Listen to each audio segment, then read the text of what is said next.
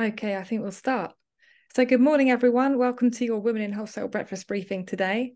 We have Ruth Fawcett, the Associate Director of Wholesale and Convenience at Coca Cola Europacific Partners with us today. Ruth has almost 20 years experience at Coca Cola, and in that time, she has had 10 promotions. She works with some of the UK's biggest wholesalers and retailers, and she has a lot of experience on how to bring her team with her in her success. Ruth is going to spend half the session sharing her story, and the other half will be open to a Q&A. So please pop your questions into the chat box or raise your hand if you'd like to share them verbally. Thanks very much. That's all from me. Over to you, Ruth. Thanks, Ella. Hello, everybody, and good morning. And thank you for that introduction, Ella. That was really appreciated. I'm just going to share my screen quickly. And I wanted to just use this opportunity to talk to you a little bit about how I lead teams and how I see those teams kind of working, some of the top tips that I have, but then also some of the experiences as I go along the way. So let me just share my screen. Hopefully this is now working. Can you see my screen? Yep. Yes. Okay, great stuff. Just if I think about that question, how to lead teams and gain support for ideas, I don't really think that's an easy task, but it can be extremely rewarding when you get it right. Now, I think there's lots of tips and strategies that you can go and read up on. There's lots of things that are available, obviously on the internet or in books, etc. But what I wanted to do when I was given this opportunity to take you through this was to talk about my journey and most importantly, some of those learnings that I've taken along the way. I've got a few tips, some that you maybe could use within your roles, etc., in order to be successful, and hopefully within your leadership journey as well. Now, as Elliot alluded to, there is the chat function. So if there are some questions that you have as we go along, I'm more than happy to answer those questions as well. So I'd really like this to be an interactive session. And there has been a few questions that have been asked previously, so I will be looking to interject those into the sessions. But please make sure that, as I say, if there is anything you've got any questions or queries on, that you raise those, and I know Elliot will help facilitate that session. So just moving then very quickly on to me and where I kind of started. So I started my career at the very tender young age of 21. After I left university as a hotel and catering manager, and I did a hotel and catering management degree. But I then decided that probably wasn't the route I wanted to go down as a career, and moved into sales. And I got my first job with Treebor Bassett, where I spent probably about 2 years on the road as a field sales independent coverage representative, selling sweets to all the independent convenience outlets, and then moved quickly on to Britvic. So I did about 2 years at Britvic, and then subsequently then went on to Arla Foods for yet again another 2 years, where I spent selling own label milk and also Lurpak. And it was at that point then I then moved to Coca Cola Enterprises as it was known then. And I've been there ever since. I've been there just over 19 years now. And those 19 years have been spent across various roles within the business, whether that be retail, whether that be convenience, wholesale. I've also managed some large teams in field sales as well. And then subsequently, I'm now the Associate Director for Wholesale and Convenience, managing some of our biggest customers. And I think the picture on the right-hand side probably is quite apt, because I think the journey that you have as an individual is your journey. And I think you should be really clear on where you want to go from and to as a career, and be really clear on what's important to you. If I cast my mind back probably about 10 years to think, would I be in the position that I'm in? I'd probably say that wasn't in the plan. But I think it's important that you recognise the journey that you're on and be adaptable and flexible. And that helps you to get to where you need to be. So if I look at my leadership journey in particular, it's probably the last 7 years that my leadership journey has progressed. And I've progressed in a number of roles. I've moved actually 8 times in senior roles, and I've had 2 promotions. And I've managed from anywhere from between 2 to 100 people. But the principles are still the same, whether it's 2 or it's 100. And I think it's important that you recognise that as a leader, that it's as important to have the same kind of approach and technique when you're managing one or two people as you have for over 100. And that time, though, I've actually done 6 senior roles, and I've done 2 associate director roles within Coca Cola Europacific partners. And I work nationally across those areas. And if I think back really to my first role, when I started being a leader within the business, I think I was probably guilty of thinking that I could influence a team, that I could bring a team with me, and that they would really feel the same way that I did. Plus, I knew everything, and I needed to know everything. And I think that became very clear that that was probably not the right approach. And whilst I did get some results, I recognised there was a much better way of being transformational as a leader. And that's really helped me to rely more heavily on encouragement, support to motivate and inspire others, where team members really do feel valued and motivate to contribute to their best. And I think the piece there is it really sets up the foundation for a collaborative and productive team dynamic. Now, at Coca Cola Europacific Partners, we have a mantra of everyone's welcome. We also have a program which is called Just Be. And that program, this is basically, it is what it says. It's around just being who you are, and bringing your true self to work. And I think we've probably all been guilty at some time of probably coming to work and thinking we need to be a certain persona or we need to be a certain way. And I think that mantra that we have at Coca Cola Europacific Partners is really building the right culture. And it really recognises that individuals are individuals. And you as an individual, as a leader, you need to make sure that you're driving that agenda most effectively.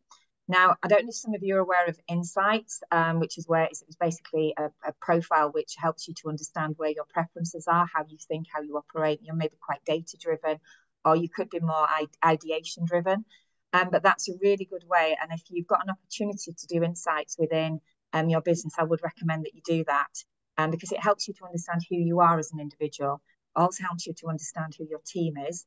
And therefore, then you can flex accordingly and adapt in order to get the best out of them. So I think that's probably top tip number 1 as we move forward. So as I say, I've had a leadership journey for around 7 years, but I think probably the 4 areas here are the ones that I would probably lead with every team that I've managed. And I've found that these are the most effective. So the first is about being really clear on the direction and vision. How many times have you probably had somebody that's asked you to do something, but you're not really 100% sure of the why? And the why is so important. So you really do, as a leader, need to share a vision so that people really know what you're trying to accomplish and a why. And that keeps them really focused and motivated. And people really don't buy what you do, they buy why you do it. So it's really important to explain that why element and what's the purpose. And I think that in itself is probably the biggest gain that I know I've had over the years, especially managing teams of 100 people within field sales. By explaining the why, making everybody clear on the reason that we need to achieve something or do something different or change something, really helps those individuals. And I think that for me is probably one of the key areas. If we then work on to team, as you are all on the call, you probably know a team is a group of individuals that are all interdependent parts and that work together to achieve a common goal. But I found as a leader, you need to foster that culture of teamwork and collaboration among the team members. And you need to create opportunities for them. Ask their opinion, share ideas, learn from each other, and use the power of the team, because it's an extremely powerful thing. If I take my last team, all pretty well established, all had some experience, but it was really important that I recognised and leveraged their strengths, but also identified their development areas and looked at ways in which we could all collectively grow together. And I think that in itself is pretty powerful. So teamwork and really recognising the strengths of the team and the areas that you need to develop are absolutely key on bringing people on that leadership journey. Feedback is absolutely key. It's what matters. I think we all improve if we get feedback. But I think the most important thing here is that it's really constructive feedback. So I'm sure you've probably all been, as I have, over my time in work, where somebody's giving you feedback and the feedback could just be as simple as, yeah, you're doing great. I think that in itself is not really constructive feedback. Feedback needs to be recognised and appreciated. And it also needs to be consistent in the approach that you're taking. Now, I've got a couple of areas that I've had a little bit of success, and it might sound a little bit cheesy actually, but one of the things I do for the team is give them a bit of praise, because I think it's important that you don't just say thank you to people, you also make sure that they're recognised for the work that they do. And I've done this in the past where I've sent cards to the team that just tell them how amazing they are. And actually writing a personal note in them to say, kind of what they've achieved in that quarter or what they've achieved in the month. It just reminds them that when they're having a tough day or maybe things aren't going as planned, that in actual fact there are days that have actually been really, really productive, and that's had a great response from the team. And I think it's important, as I say, that you give feedback, but you also give praise. And then the final piece there is Ruth, can I around stop you? empowerment. Of Ruth, we course have you a can. Yeah. question. Thank you so much. So we've got a question. Could you give an example of a why when you're asking a team to sell more or deliver more? So you can't really say that the why is we need to make more money, because it's not very inspiring. So how do we deliver a more empowering message around the why? Okay. So I think the why is always kind of thinking about what the longer term goal is. So yes, you maybe want to deliver a more profitable outcome at the end of it, but it's then also thinking about the why and the behaviour that actually drives it. So if I was thinking around, if you're in business and you go, I actually want to deliver this performance measure, I then think about the knock-on impact of delivering that performance measure. So if we deliver a strong performance, what is the result of that performance? So does it actually mean that if you're in a business where there's shares, that from a shareholder perspective, that actually means that the total business performance is there? If it's from an individual perspective, could it be around the team and how the team is performing, so the team objective is actually achieved? So always think about the next thing. So it's not just about hitting that performance measure, it's about thinking what the knock-on impact is and how that therefore then delivers. Does that answer the question? Hopefully that answers the question. It was an anonymous question, so I don't know who it came from, but it sounds like a very thorough answer to me. Great, thank you. And we've got a couple more, actually. We've got a couple of raised hands. Let's have a look at this. So yes, it did answer the question. It's just a thank you very much. Great, thank you. I think the why is always an important thing. So if I take my mind back to field sales, and I always remember we were looking at ways in which we were changing how we activated in grocery accounts.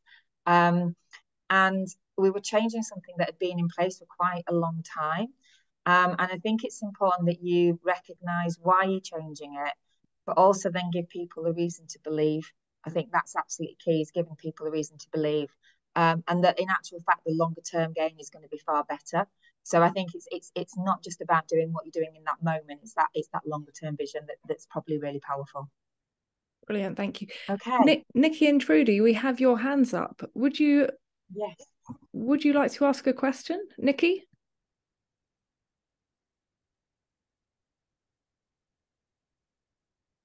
Or Trudy? We've enabled your talk function if you'd like to. Hello there. Hello, everybody. Good morning. Can you hear me? Hello, yes. Good morning. Yes, I can hear you. You say about teamwork and getting them behind you. And I understand that you have to share your vision to get the best out of them. But when you have one member in the team that you can have the scenario where you have one member of the team that isn't on board, shall I say it nicely, on board. What would you suggest, rather than, to get them included into it, to make them... I'm struggling with one person, very good at her work and very good at doing what we ask her to do, and why, and I've explained why we do the work we do. But I'm struggling for the negativity from her, to get rid of the negativity from her. So a little tip, please. Yeah, that's a really, really good question, because can have one that'll spoil it all, you see. Yeah, and I think that's a really great question, and especially you don't always get everybody at the same place. I always start with the point of that you may not get everybody to 100% of the idea, but I think if you can get the mindset to think that 90% is there, that's a really good start point, is to kind of get people onto that journey.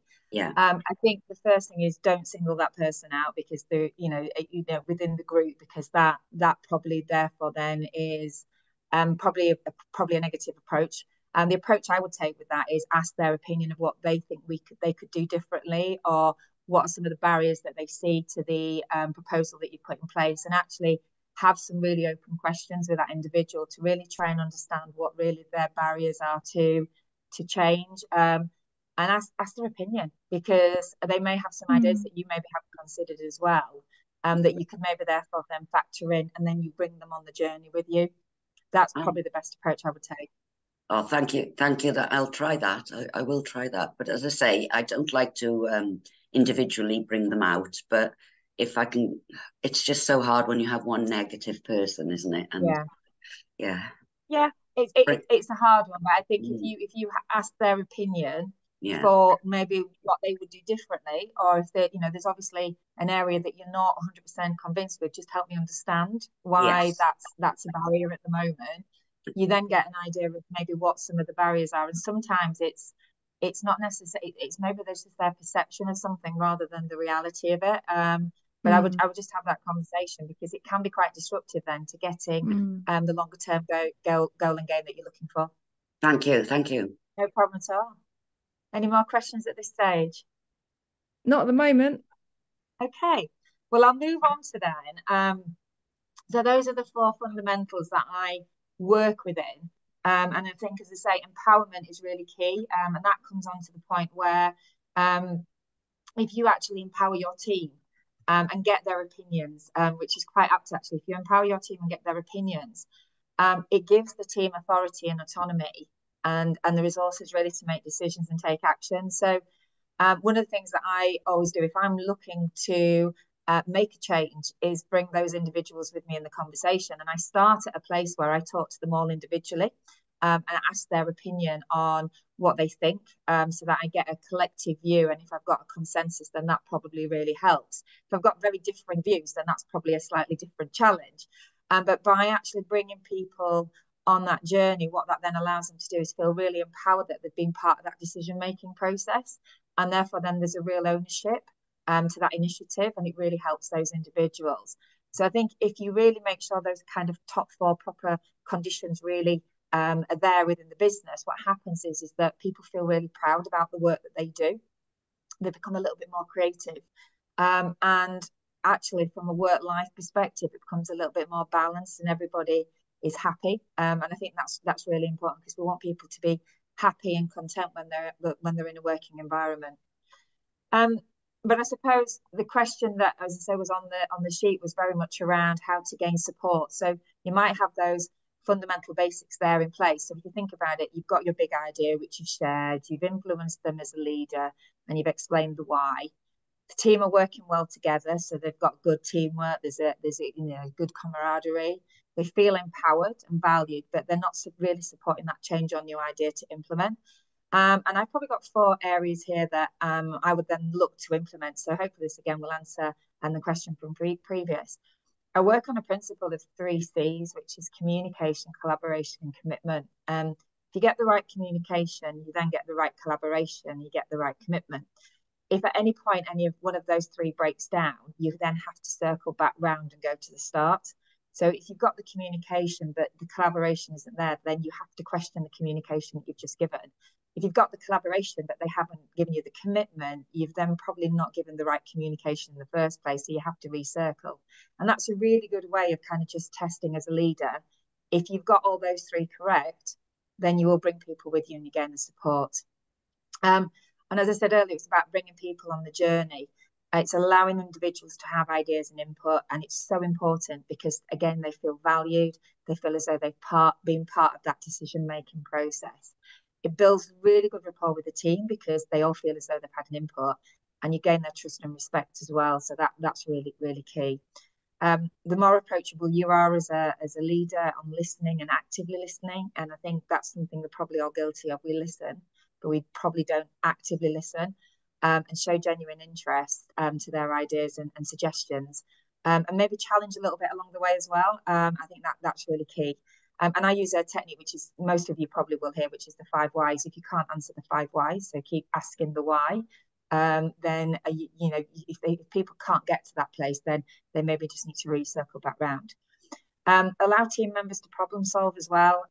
Give them a problem and ask them to go away and come back with a solution, because that really helps them to propose their ideas and gives them the empowerment, and they think creatively. And you could actually come up with an idea that you haven't thought about, and the team really feel really empowered by that.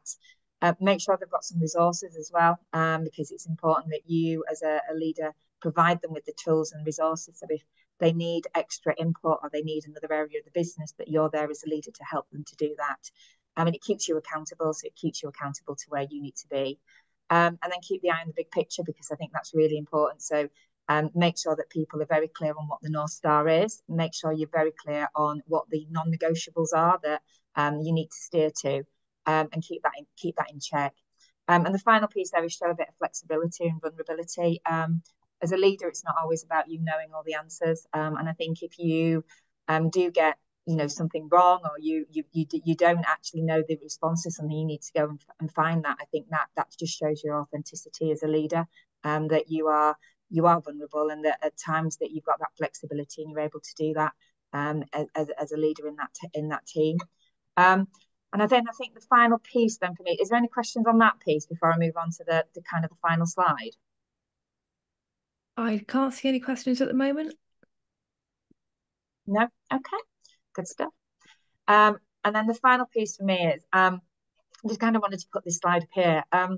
Now that's me at Christmas, as a leader of 100 people in field sales. And every year what we do is we go out Christmas merchandising. Now, I couldn't find the picture of me probably about 7 years ago when I first did my first ever video to a team. The difference between the two, though, is quite significant. And the first picture was myself. I was literally in a suit and talking to the team, and having a conversation with them, and basically saying these are the things we're going to do, and this is how we're going to do it. This picture is me, as I say, at the Christmas merchandising, where I'm sat in the car wishing them all a Merry Christmas, thanking them for the work for the year, and being myself. And I think that's the key message here, is to be really authentic. Being a leader starts with you. It starts with who you are, and recognizing and understanding what you really stand for as an individual. And I'd really ask you to all question yourselves on that, to go, do you really bring your true self to work, or is there a little bit of a screen there? And I think if you're genuinely authentic, then you'll reap all the rewards of leading a good team. I then look at how I can grow the team. I kind of just want to leave you with these messages, how you grow the team. So I always start from a place of 100% trust. There's been a lot of training courses that I go on that talk about how you earn trust. Start at 100%. There's no reason why somebody is not going to be at 100%. And I think if you start there, it means that you're really clear. People have got good areas and ideas of responsibility and targets, and you always have to assume that they want to be there. So start at 100% trust. Give the team space. So believe in co-creation. Build together. Don't just assign. Don't just tell somebody what you want them to do. Ask them, and invest in those individuals emotionally as well, because I think that's really important. Find out about what makes them the person that they are. And then really believe in that culture. I do think people turn up to workplace that feels like a real community. They turn up to that workplace, and they bring themselves to work every day. They want to have a voice, they want to feel, they want to be counted, and they want to add value. And I think if you recognise that, then that helps you to bring people with you. And then the final piece, and some of you may have seen this before, but as a leader, you all have a shadow that you cast. And whether that's within an organisation, and that can either be positive or negative. But that shadow can really strengthen a company's culture and the engagement and commitment of its employees. The question I want to probably leave you with is, what's your shadow saying about you? And that concludes the presentation. I now know that we've got a bit of Q&A, haven't we, Elliot? So yeah. Do you want me to stop sharing at the moment? Does that help? Then we come off share. That would be great. Yeah, stop sharing. How do I do that then? Just a second. Do that. Does that stop sharing? There we go. There we go. Stop So we sharing. don't, I mean, I've got a few questions I'd really like to ask. Actually, Yeah. let's put Gemma's question first. So Gemma's saying, any tips on how to find each team member's motivators? Oh, that's a good question. That's a really good question. The first thing is very simple. It's probably just to ask what motivates an individual. I tend to have regular one-to-ones with all my team members. So I'll have a kind of a monthly catch-up or bi-monthly catch-up. And part of that session will always be around, we'll talk about performance, but then we always talk about what motivates them as an individual. And, you can have some elements that are, some people may be really motivated by kind of monetary values, etc., or incentives. And then there's other individuals that potentially it's more about how a role makes them feel or the fact that they've got an opportunity to change. But the tip really would be just to spend the time and just ask some really open questions, because most people want to tell you what's important to them and what their values are, and what are the things that they're really passionate about. I think most people want to share that information with you. Thank you. I think you'd be surprised sometimes what motivates people. I've come across stories where someone received a pay rise and they weren't very happy with it, but once their job title changed, they were over the moon. Everyone's motivated. You'd be surprised by what people are motivated by. Carrie says, and this is a really good question, when you arrive in a team that has a culture of negativity, how do you turn it around? Oh, that's a very good question. That I've actually had that experience where the team has been quite negative in the approach, or that potentially they've maybe had managers previously that have built kind of a very different culture. And that's quite a challenge, because obviously there's a mindset shift that needs to change. But I use a technique which is called, and it's basically traffic lights. It's stop, look, and listen. So I go out with the team. I go out with every team member, and I will spend time with them just to get their opinion on what's working, what's not, what are the things that they would like to change, what are the things that they'd like to do differently. And what I mean by stop, look, and listen is not to make any assumptions, not to start to put anything into place, but just to really look and listen and actively listen to those individuals and really understand what are some of the common themes. And then what I then do is I bring the team together and I share my observations with them around what they've told me, what I've seen, and therefore then what are probably the running trends. What I then do is I then have a session where I'll work with the team to go, how do we actually change this? So what are the things that we like currently? What are the things that we don't like as a collective team? And what do we want to do differently? And that approach tends to work. And I have turned teams around by kind of taking them on that journey, but it is a journey you've got to take them on. And you may not get everybody on the bus at the same time. But again, to the question that was raised earlier, it's about understanding why maybe an individual isn't coming with you on that journey, and recognizing that they're not on that journey as well. So I think it's that's probably the best way I would approach that area. That's brilliant. Thank you so much. We have another question here. Is there one piece of advice that you would give yourself back at the start of your leadership journey? And that's come from Maria. Oh, yes, I probably would actually. And I think there's two actually. Being really self-aware is absolutely key. So understanding who you are as an individual and what is important to you, I think is kind of a priority.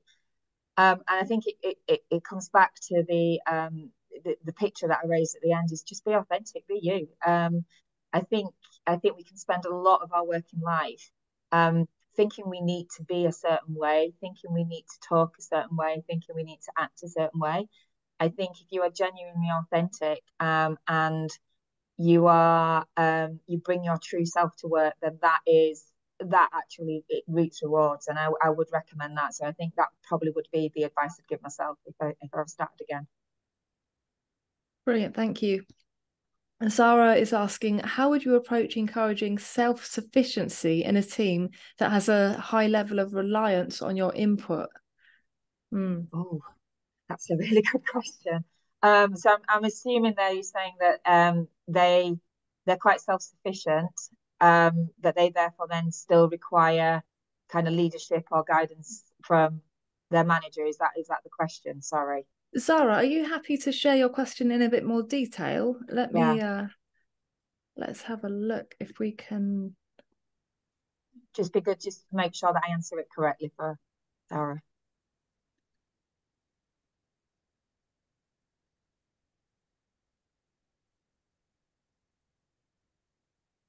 I can't quite put Zara on microphone.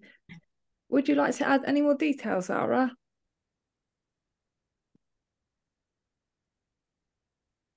Great. Zara's going to follow up with you. Okay, that's great. I just want to make sure that I answer that correctly for Zara. So we have Daria, who said that as a business, they've been through lots of difficult and uncertain times. What's your advice on leading teams in times of crisis and managing change and keeping the team motivated? Yikes. Yeah. So that's probably if I cast my mind back, and we'll all remember this is 2 years ago, COVID hit, which was probably one of the biggest crisis management times that most people will have had at that point. And it goes back to probably those 3 C's. It's communication, collaboration, commitment. And the first thing is to over communicate. So if I think back to crisis management time, we had field sales teams out in trade. We were obviously working and operating. People were very nervous about what was happening, and obviously health risks, etc. And it was very important that we over communicated what the processes were going to be, what the impact is going to be, how we were going to manage that, what we were going to do very, very differently. And I spent a full year managing a team on Teams because we were literally on lockdown. We couldn't go into any of the outlets that we wanted to. And that in itself is probably quite challenging. But I think the key to it is over communicate. That's the first thing, is make sure that everybody's clear. Be clear on the processes that you're going to put in place so that everybody's got full clarity on what the expectations are and what that needs to look like.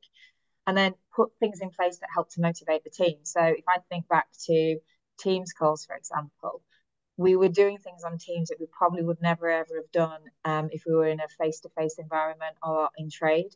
So things like putting group sessions in that, Fun Friday conversations, making sure that well-being's, factored into that as well, making sure that people have regular touch points and that weren't isolated was absolutely key. And I think just by having those processes in place and making sure that you're helping them on that journey and you're recognizing as well, because I think Teams is quite a good way of recognizing if you've maybe got somebody that isn't particularly engaging, is recognizing them on that call, but then picking up with them afterwards just to check in with them and make sure that everything's okay.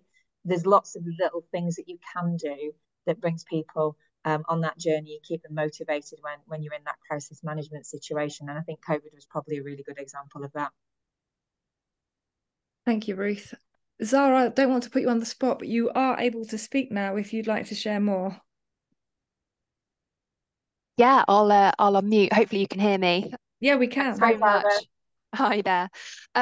So for a bit of context, there's a mix for me in terms of roles and responsibilities. I manage a team of 4 at the moment. I think the key thing for me is there's a level of potentially confidence that could be built on, and what I find is I try and make myself available at all times, but it lends itself to being almost fallen back on, and I think I kind of it's a key balance to find. I think not being too unavailable, but being too available, and then not encouraging that, going out and finding the answer for themselves.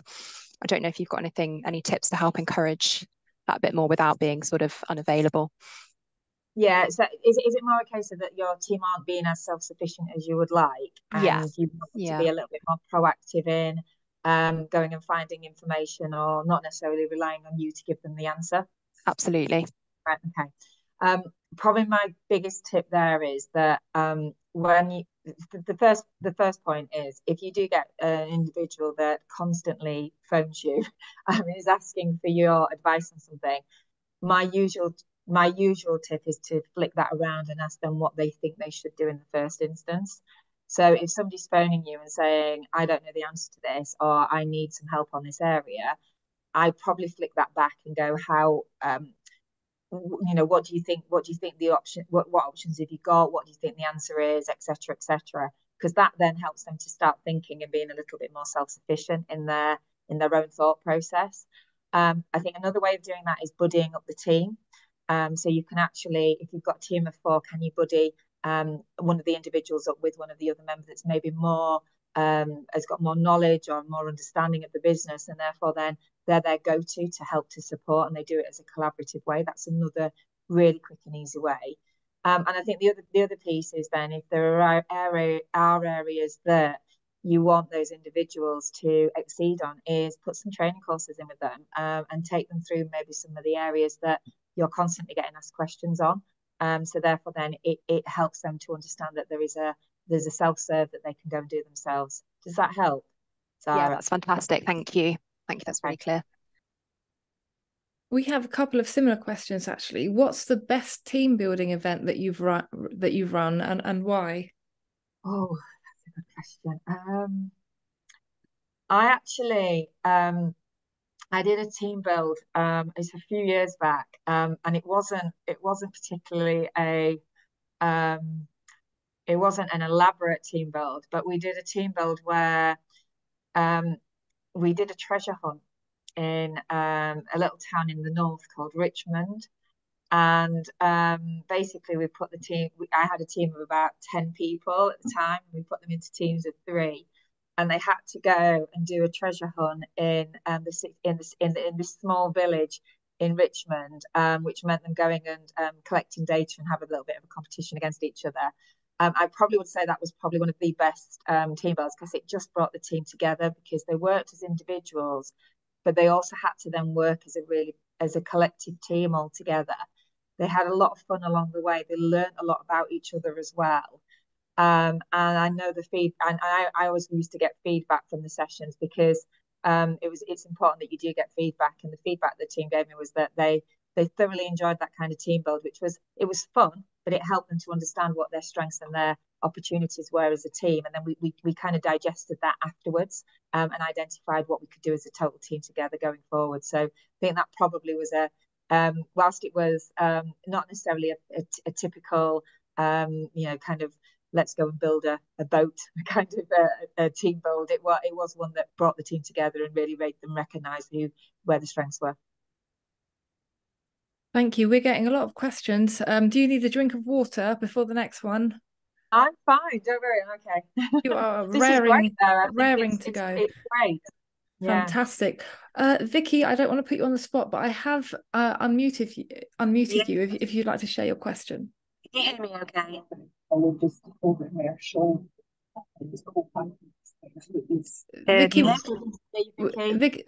Vicky, we can hear some background noise. Yep, carry on. I'll try and ask. I'll try and make it quick. I have a member of my team who's right. Oh, she's lovely individual. However, she can be quite negative and has the tendency to use quite a lot of passive aggressive comments. These are usually around when she's being asked to travel for work. So, this is the industry that we all work in. We know when we start the role that there is an expectation to travel to your customer, potentially stay overnight. I'm aware, obviously, when there's busier times, such as now with the industry that we work in, there are awards nights and galas and stuff, and I try to be accommodating. She's a single parent, but she has split custody with her husband, and I'm very sympathetic to that restriction. But the passive aggressive comments about being away from home and not seeing her children, and then on top of that, how busy she is. I'm so busy. It's just so busy at the moment. I don't have chance to do things. And I've tried to speak to her about, let's discuss how the role is and what you're doing to try to understand what's making her busy. But quite honestly, I don't get it and I don't see the output. Her colleague has done her role before, so knows what's happening. And I'm away even more than she is. Her colleagues are away as much as she is. And it kind of brings everybody down, because it feels like she's insinuating that they're not busy and they're not as struggling as much as she is. And I find it really difficult to overcome these sort of passive aggressive comments without actually just saying, look, you're not the only one in this situation, and being blunt. Yeah, I think Yeah, so I think there's an element there.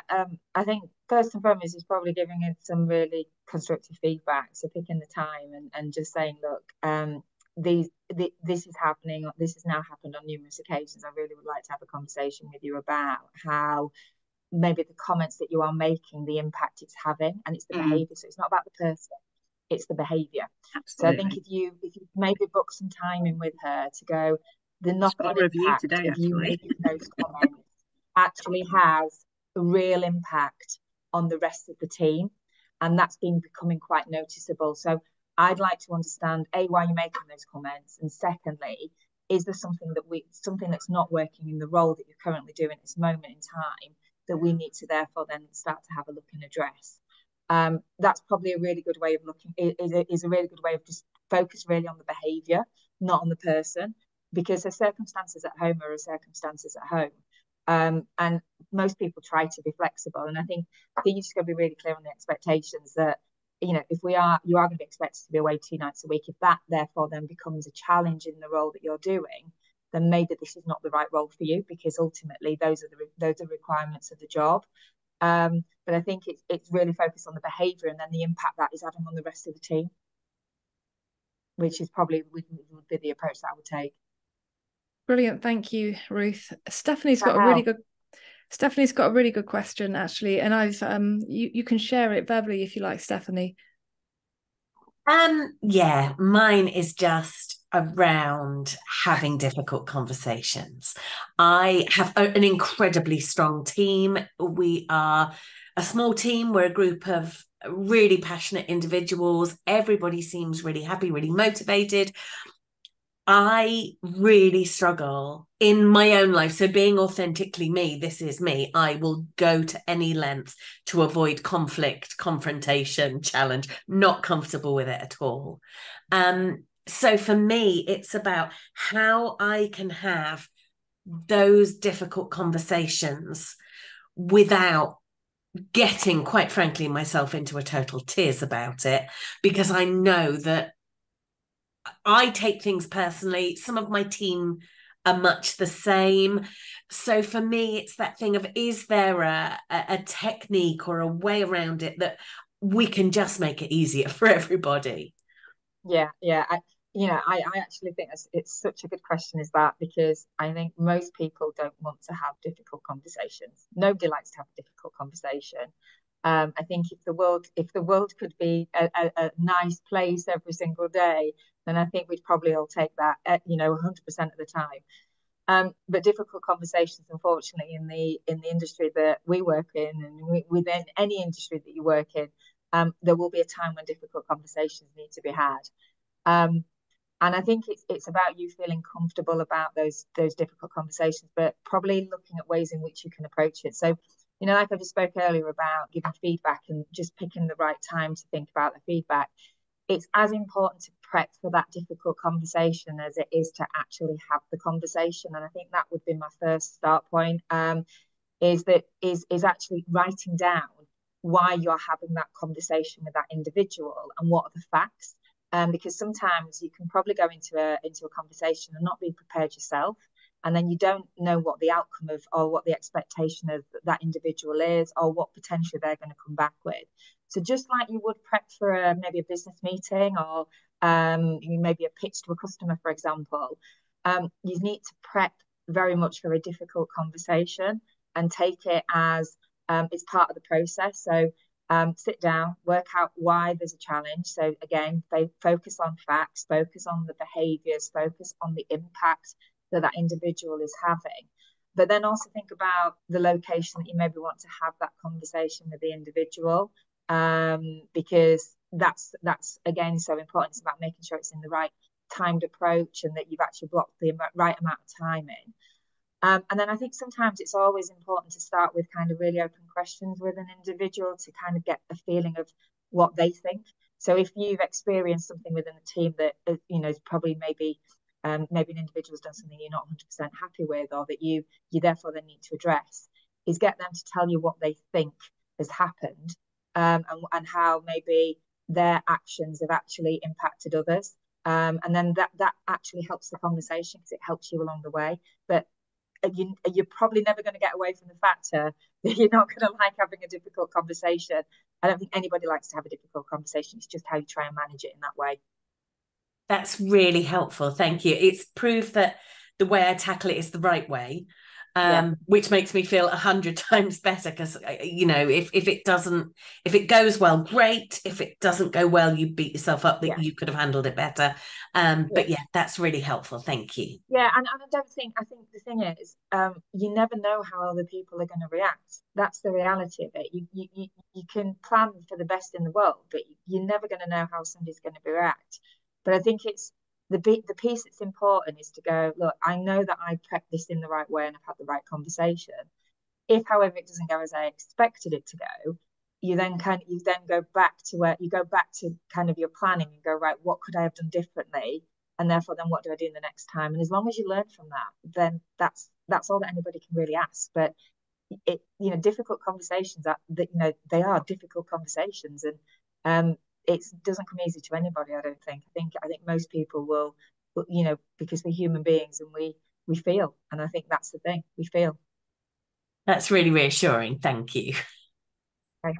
Thanks, Ruth. Trudy, did you have another question? You have your hand up. Oh, can you hear me? Yes. Oh, sorry. No, I didn't have my my hand up, but I did ask a question about. I just wanted to know, do you on your me time? I mean, I know we're talking about teams and things, but we have to remember that we have other lives, and I just wondering basically what you do for your me time, and do you beat yourself up about it?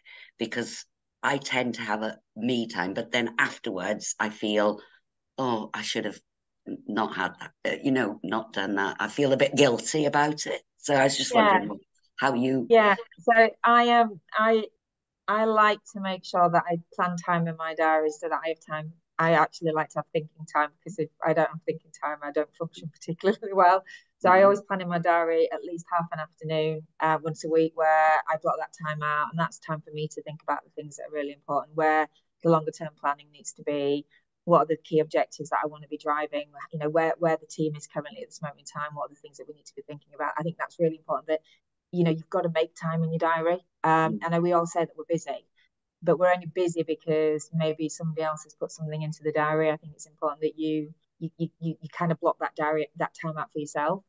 I also I'm quite I like to go to the gym, and I use that as a bit of mental thinking as well, because that gives me kind of some time to think whilst listening to music, kind of mull things over in my mind as well, which I think is important. So kind of making sure that my well-being is still very good and quite balanced is absolutely key.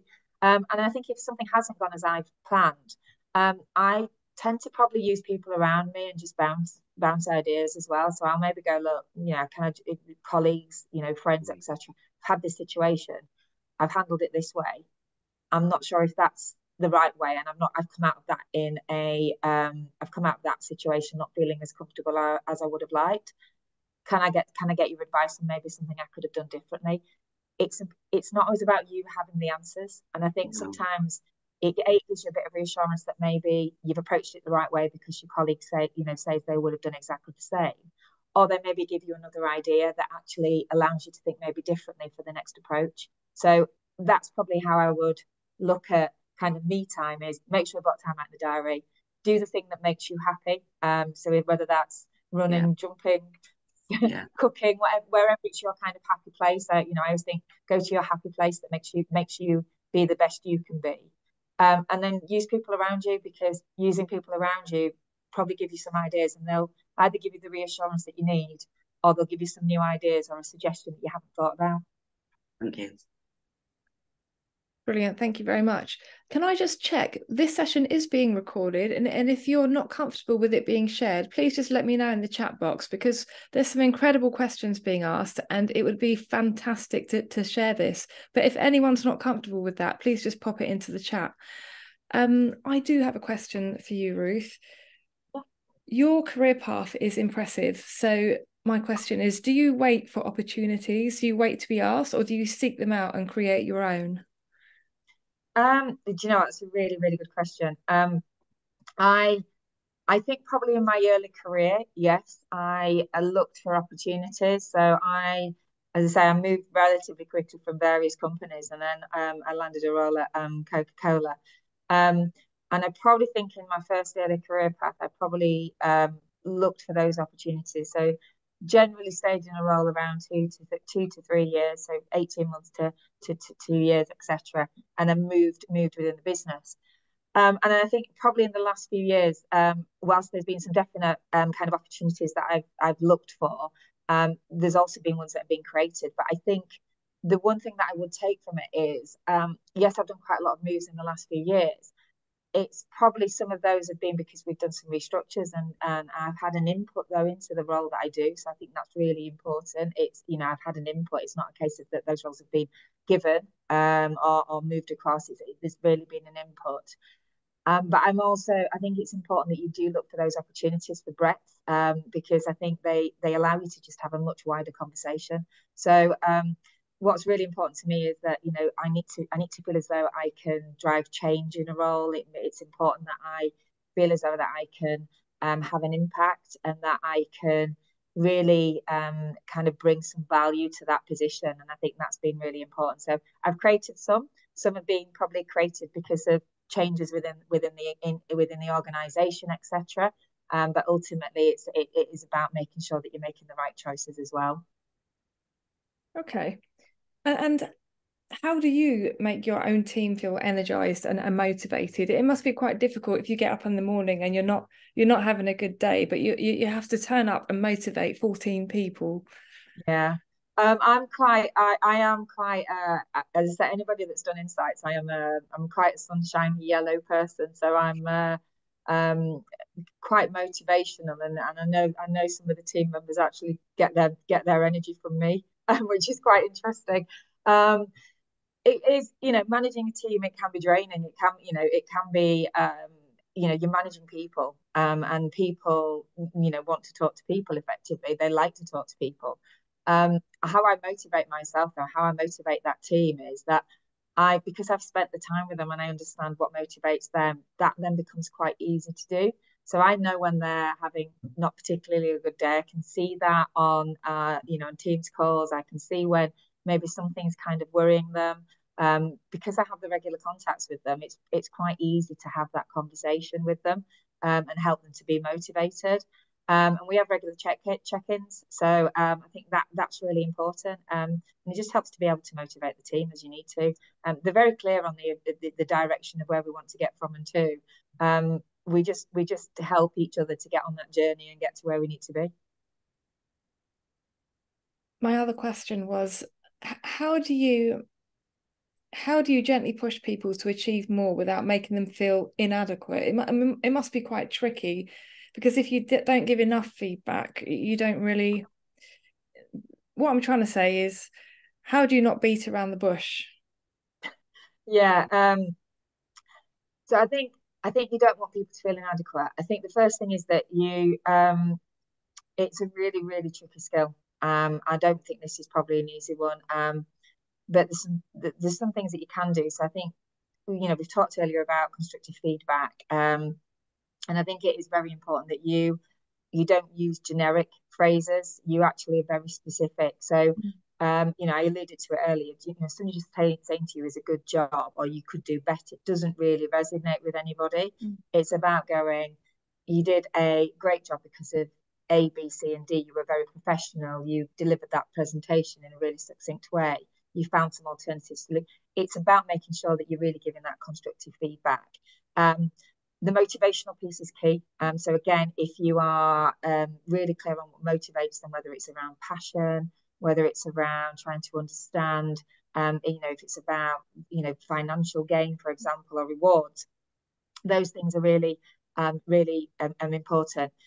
I think the thing where people maybe feel inadequate is you've got to start small. So I think sometimes it can be a little bit overwhelming if you kind of go with a big idea, or it's a little bit vague and it feels a little bit unattainable. I think start smaller. So look at kind of the smaller things that maybe an individual can manage, and help them and show them that it is achievable. And I think that's probably quite a key one for me, is how you push people, is to break it down into bite-sized chunks and make it really manageable for them. And then I think there's a piece there around sometimes people don't always ask for help. So I think sometimes they feel inadequate because they don't have the skills or the ability to be able to do this or the knowledge, but they don't feel as though they can ask. And I think the one thing that I would always do is check in with them to go, do you feel as though you've got the skill set? And if you haven't, or if you don't have the understanding, how can I help you to get that? Who could help you on that journey? Is there somebody else within the business? Can we assign you a mentor? Can we help you overcome that in order to build their confidence and competence in that area? And then I think, as I say, the final piece for me on that Ella is around showing what the possibilities are. So sometimes if people really can't see the wood for the trees, or they're kind of being a bit negative or pessimistic, is maybe give them a potential outcome that helps them to identify what could be seen or where it could be, and highlight the benefits and opportunities. I'd probably say those are the areas that I would look at. That's brilliant. Thank you so much. I will put those into action. That's all that we have time for today, but it's been very lively, hasn't it, Stephanie? It's been absolutely brilliant. Thank you so much, Ruth. There's so much information there to take away. Really appreciate your time and experience and expertise. Thank you, everyone, for joining.